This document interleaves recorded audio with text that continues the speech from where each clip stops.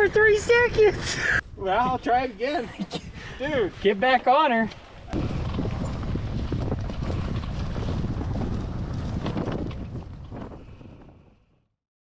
Hey guys, Gearful here. Today we've got a couple of Bakcou Mules. We're gonna test them on a trail that's likely too technical for an e-bike, especially when loaded down with moderate weight. But we're gonna take a look at these and see how much versatility they offer the hunter, the backcountry hunter specifically, and we'll go from there. All right, so quick recap on what we've already done. We've been here for about 30 minutes. We wanted to get a feel. Like I said, this is the Bakcou Mule. We've got 20 pounds of sand in each of the side bags. They're rated at 22 pounds each. We did have a failure on one side due to a shock of a significant rock. Brady and his Dyneema cordage ultimately saved the day. So we took this up some red rock trail that's, again, likely too technical for an e-bike. This bike did get it done with a combined 65 pounds of weight in addition to myself at 170 pounds. Quite surprising, a lot of torque, you gotta pay attention, but there is a reward to this e-bike and we're gonna explore it further, seeing just how much weight it can carry up this technical trail, and then we're gonna default to the trailer and then try and simulate packing out an animal of say an elk size down a more moderate trail and seeing just how good and how useful it is there as well. All right, so moving on from the familiarizing exercise, we're gonna throw another 40-pound sandbag on the rear rack. We're gonna hit that same trail. I think it's gonna push it to the limit. So let's see what it'll do.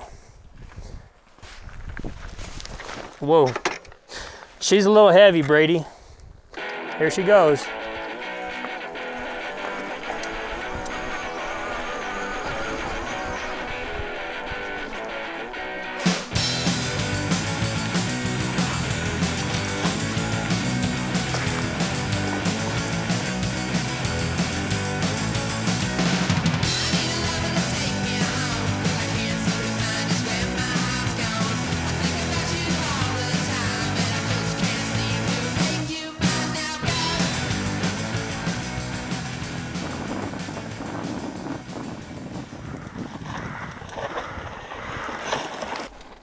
That was about max for this thing. That's pretty dang steep for 100 pounds. that's what I was gonna say. Dude, The camera doesn't show it, but I'm freaking sweating. do you think that's truly the limit? I think it's right on the threshold of the limit. Again, pretty steep. Some of it is restricted by the rider's abilities, that being me. You definitely want to keep some weight on the front tire when you're on the inclines that are technical, because this thing has enough torque and the weight is enough aft of the center of gravity that it wants to throw your front wheel up in the air. But I'd rather ride this up this hill than walk it, especially with weight. So if the trail were any easier, it'd be that much better, but even as hard as the trail is, the bike's good to go.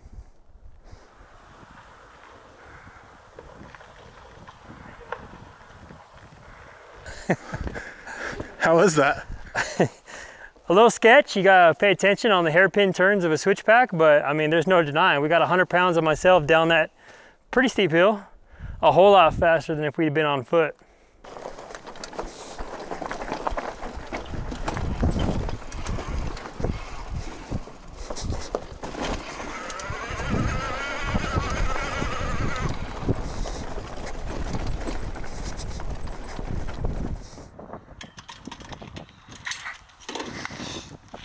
All right, we're moving off into the trailer segment of today's trials. Right now we've got the single rear wheel. We've got it loaded with 80 pounds. It's rated for 90.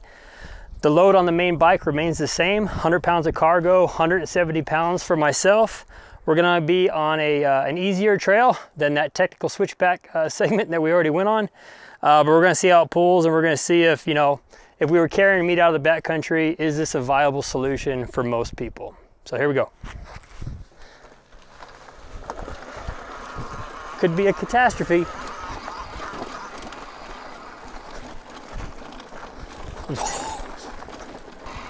You can definitely feel a lateral pull behind you with this much weight.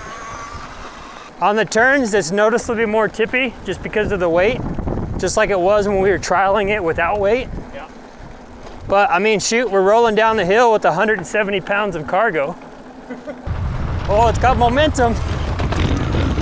Oh, Oh, shoot. Pay attention, Brady. Good save, good save.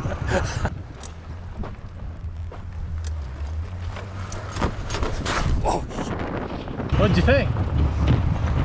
Doable, a little bit more technical than I'd like with a trailer this weighted. But I mean, we're rolling.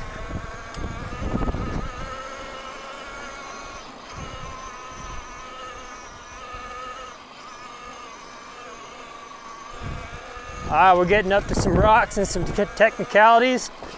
Let's see how she'll do.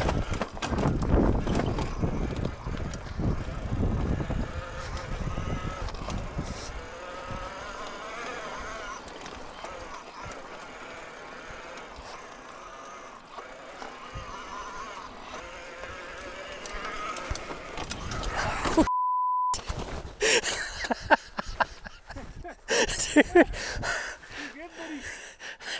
There is a lot of weight behind this thing.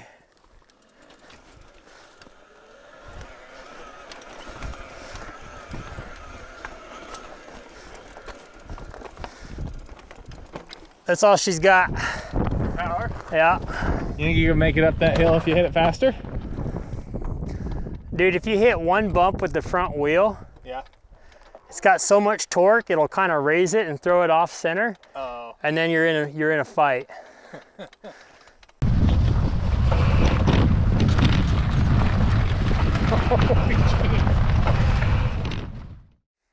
All right, so we just finished ripping around on some local single track switchbacks.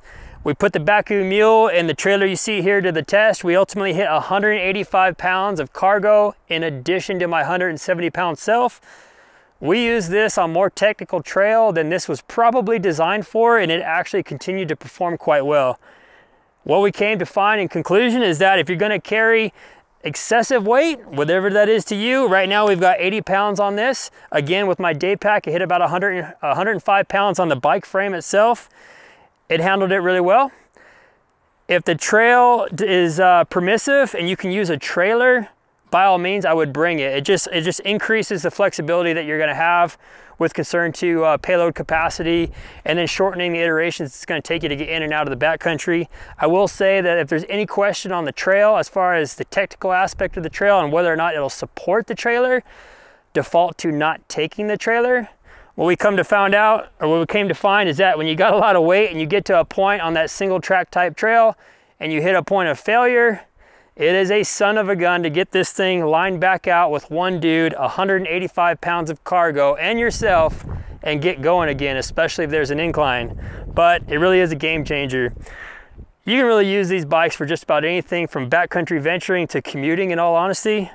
If you're interested in a Bakcou bike such as this mule, check it out at gearful.com. If you got any questions, find us there.